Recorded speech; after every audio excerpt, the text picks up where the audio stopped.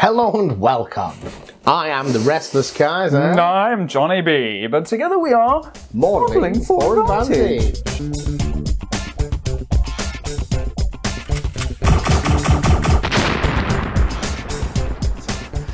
Well, John, here we are again. It's all about blue squares and orange triangles. Oh, you know it. It's Kill Team. It's Kill Team. But not just Kill Team. This is the new, cheaper access point for Kill Team. Okay. Yeah. We'll Something a bit different, right? Yeah. So, first reaction is, this is a lot thinner box. It's got a lot less in it than the other one, but the price is much more bearable. So, what you get in here is basically, I think, what we've seen before, but without the scenery. Yeah, without the big scenery. Without the big structural scenery, yeah. So it's going to play very differently. I do also like is it's not covered in plastic. Did it not come? It wasn't shrink wrap, no. Which is good because that's a little bit less, sort of environmental damage there, This is true. Everything comes covered. It's already in a box. What do you need plastic for? Right, let's get the tray out. Oh, it comes in a tray. Oh, to be fair, there's still a decent amount of plastic here, mate. A decent amount. All the things. All the things. So stay there. Whoop, whoop. Should we just work our way through it? Let's work our way from the top. What it is. Yeah. Shall we do the scenery first? The scenery first. So there's your scenery. It's a big old wedge. It's a big old spudge. It's scrap pile. So there's not very much three-dimensionality to it. Your tallest point there is maybe 3 inches high on some of these barricade bits. But that's cool. Yeah. You get something. I'm just thinking, looking at these, does this make one piece? No. No, this is like the detritus that you find around. None of it is an actual solid building. I mean, the weight of it is just snapped in the middle for me. Because this is, substantial bit of scenery. Yeah. Yeah. There you go. You get some scrap piles. So the removal of all of the big orc fortress. Yeah, that was a bit that you got is what's taking. That was a big old chunk. Bringing the price down. So then next, we've got the two factions. Do you want to do the factions? Let's do the factions, of which you get the Ork Kommandos. The Ork Kommandos. So they're going to come across 3 half sprues. And you can actually see, they're manufactured like this because they're cut. Have you got? Oh yeah. You can actually see where it's been cut. Yeah. So you get the triple. Yeah. Oosh.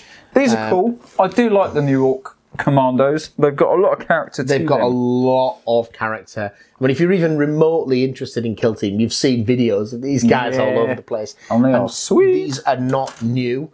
Other standout features of this did we get the ninja grot in this? You get the ninja grot with grapnel. You get the bomb squig. The bomb squig, yeah. What else was there? It's just the heads. You get, Yeah. There's so much character, and they're so manly, aren't they? Very manly. They're huge. These orcs, I mean, I did like the kind of sneaky Ork Commando style that people have. Well, these have still got that sort of aesthetic. They seem more really like raiders than hiding. They're just massive. They don't seem sneaky. I mean, look at the size of that. That gun must be 2 inches long. Which is presumably a big shoot. This big shooter makes other big shooters look pants. Oh my. These big choppers look pants. Yeah, they have slightly upscaled these. But they're all tooled up on. They've all got backpacks. Oh, they've got all the bits. Extra gubbins and so forth. I don't know how much you could use many of these bits on your other orcs. And I don't think you have a lot left over when you make these. No. They are monopores.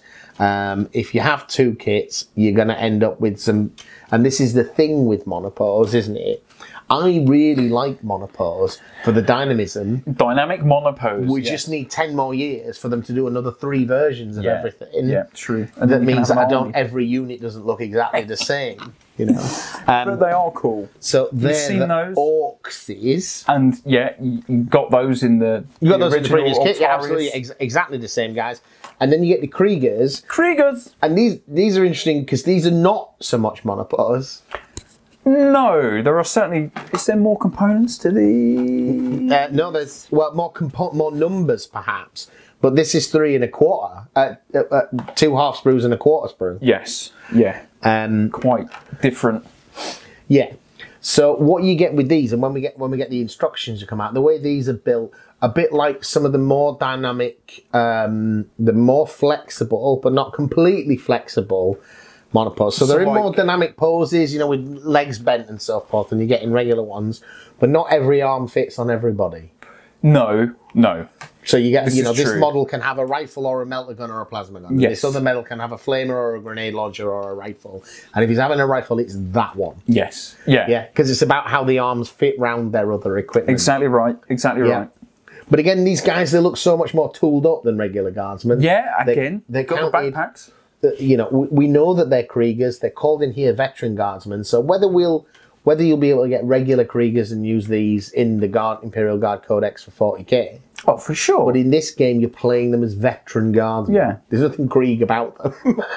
No, there's no specifics. Oh, there might be. There might be some of the, what they call deploys and whatever that make them Krieg. But other than that, the miniatures themselves, it's doable. And you've got the things that you would expect with, you know, again, still usable in your 40k. You've got like the medical kit and those other upgrades. What I do think you've not got here, though, you've not got a standard. No, there is no standard. You couldn't really make a command squad out of these. Don't know if command squads are really a thing anymore, though, right? Maybe at one point. You don't get a heavy weapon. That's more of a... There is no Krieg heavy weapon. But if you're starting a new Imperial Guard army... I mean, we're not talking about Kill Team here, are we? We're talking about 40k. But these are so much more interesting models than the considering the Cadens have been out forever and ever. Everyone's been gagging for these Krieg. But in terms of Kill Team, they seem to be pretty good as well. Boosh! Nice kit there. Other plastic. Other plastic. Johnny's proprietary widget. Oh, yeah. Right. I mean, you must know this by now. Circle is 2. Triangle is not 3. It's 1. It's 1. Yeah. Square is... It's designed to make it hard. These barricades that you get are actually part of the game. Yes. In your initial deployment, you get 2 with the option for a 3rd as part of that scouting phase. So you do need these, so I'm really glad that they have included those in the set. Good. Bit of art. Bit of art. Again, Games Workshop does a good job with these. Whether you like, I mean, that's not really a poster, is it? But whether you like this or not, this is actually protecting all your soft, papery you can see the dints and sort of pimples on the card. So it is doing its job. Would damage your paperwork underneath. Completely. Absolutely. Good on them. Right. Bases. All of them. If you're splitting this set with a friend, you need to count out who gets which base. Yes. Because it's 1 bag of bases. Orange Kill Team dice. Lovely. They look a bit rubbery. They're a bit smaller. They're a bit chalky, I think. Yeah. They're also a bit smaller. These are like 12mm dice, I think, rather than 16s. But you get dice. But you get dice, Is that 10 of them? 10 dice. 10 dice. Which, actually, I don't think I've ever rolled more than 5. Yeah, but you might need 5 for your attacks, and I might need 5 for my defence. So you need 10. Okay, I've seen Death Guard roll 4 defence dice, but I know what you mean. Yeah. You know what I mean. Yeah, so you got 10 dice, so there's plenty enough dice, and they're not cracker dice. They're not big dice, but they're not cracker dice. No. Right, next up. Some decals. Ork decal sheet. This was a surprising thing for me. Did you like that? Yeah. When we read the last one, I really liked that because I liked. It wasn't just the big decals with the, you know, the Bad Moons logos and motifs. It's all the little. It's all the little ones that you can just put on like an armor plate or a shoulder pad, and the little kind of runic bits that are their language. Right? Yes. Yeah. All those little things, so you can, you know, really sort of add colour and variety to them. I think this is a really nice decal sheet. They get smaller and smaller though. Some of these decals, it's like, I have to get my reading glasses out to look at them, let alone use them. Well, that's good. So decal sheet there is nice. There is a Krieger one. So again, saying is Krieg coming to 40k? Well, there's tank decals on it. Yeah. So I think so. I think more to come. Death Guard Krieg. Yeah, because it says Death Guard Krieg, not Veteran Guard. Look. Yes. Yeah. Although in this game there is no reference in here anywhere to Death Guard Krieg. Yeah, I think I've left that very much open though, just to, you know. Yeah. So in terms of the miniatures, you've got everything that you got in that original set, so far as I can tell. Yes. The paper, we'll have a look at the booklets in a minute, see if there's a difference. So this is a big difference. You don't get a board, you get a paper mat. It's still a mat. But they put it at the bottom in another baggie, so your paper mat hasn't got damaged. Nice and secure. Which I like. in a starter set for a new game, especially when it's got a proprietary table size, do value a playmat. Even if it's only on a bit of paper. Yeah.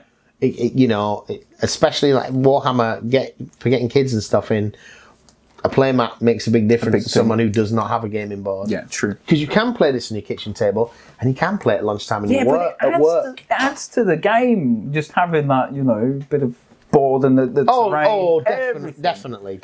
I'm just talking about as a value proposition, as it were. Oh, yeah, for sure. Starter set. So you got 2 books. So that already then the thing that you got in the original set, you're not getting here. So the core book.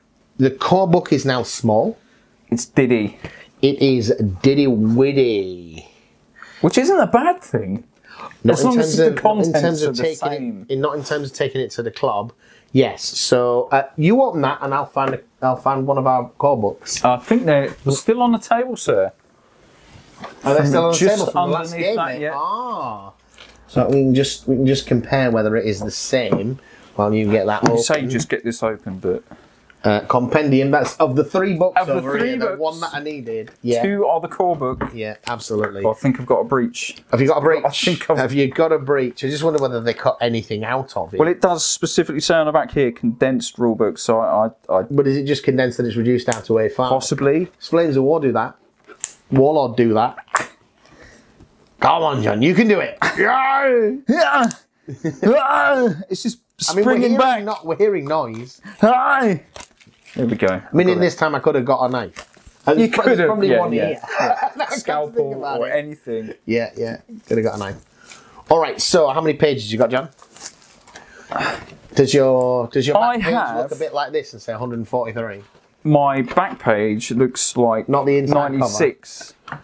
96. And looks like so a narrative data card. So it's cut all the fluff out, I would imagine. The appendix. Tac Ops. It's got all the missions. Happy Days. All right. So core rules. The first bit starts saying Tools of War when you look at the core rules section. Here, pass it over. I'm just going to have a look. Just have a look proper. Compare it because it could be a rewrite. You reckon what? No, I don't think it is. I think I'm now looking. But Diddy, same. Yeah, it's the same, but Diddy. Okay. So it's cut all the fluff out at the beginning, but you can see there. Look, it is the same. It is the same. I mean, I'm not going to go through page by page and say that it is exactly the same. But you still got. I'm seeing your mission rules. It's got everything you need. Yeah, I think it's just cut the fluff out because that's page 53. Those numbers match up quite well. Yeah. So it's a condensed version of the rules without the fluff. Really good because even if you already got one of these, that's easy to take to the club. That's your travel book. That's your travel book, absolutely. Yeah. You haven't got your Tac Ops cards.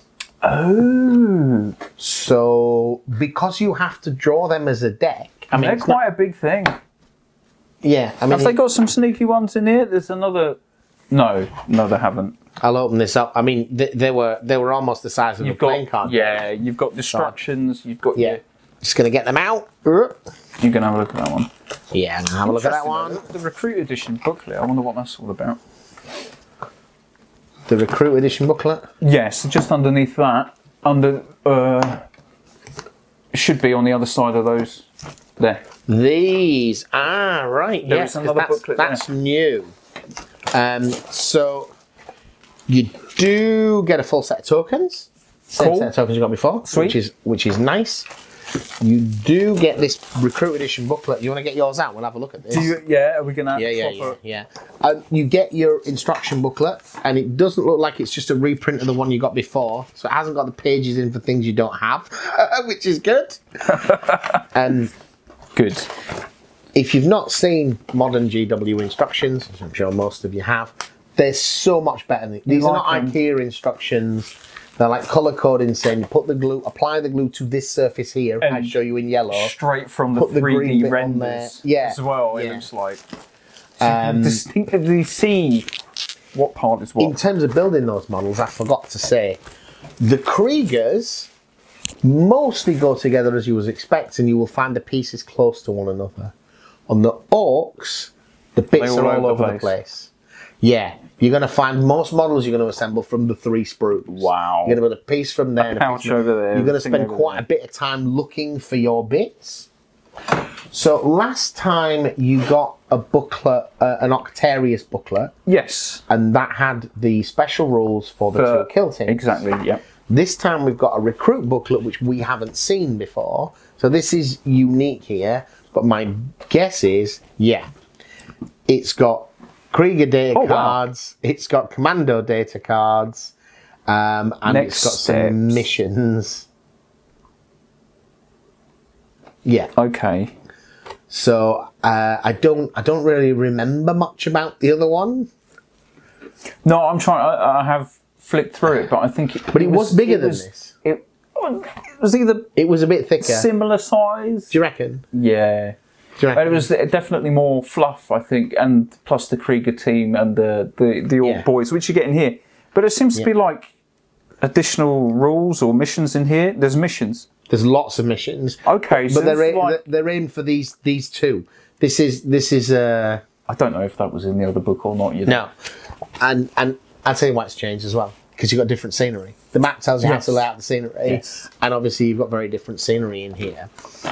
So for someone who wants to play Kill Team but couldn't afford to get in on that big box, and they're still releasing those big boxes, we're going to get more unique kill teams as we go along. But this is a more affordable entry point. I don't know how much more expensive it is to buy like the rule book and things separately. No, I'm not I think sure if you're either. interested in at least one of these kill teams as models, just getting miniatures full stop. You get most of the proprietary bits and bobs. I think the cost of the box is similar to buying the 2 sets of miniatures, but if you wanted one of them and you want to play Kill Team, so what do you think? What do I think? Well, I wish I had a bit more memory of the Octarius booklet, because this one looks like a proper. This is how to play the game. It's scaffolded missions. Yeah, it seems to be Tools of War, but I cannot remember whether Octarius did that. But it is calling it Recruit Edition. Yeah. Which is really good. So if you what I mean. So you're starting playing with only 4 miniatures aside. Yeah. So I can't tell you if it's in the Octarius or not. If it's not, this is good. Yes. I don't think Octarius was like that. I think it was a full game of Kill Team. Yeah. So this is, I hadn't appreciated that. Scaffolding the rules in that way is a really valuable. They have called it the Recruit Edition, I think. No, they call it the starter set on the box, but it does say Recruit Edition on this book. On that book, yeah. On that book, and taking you through those step by step. Important.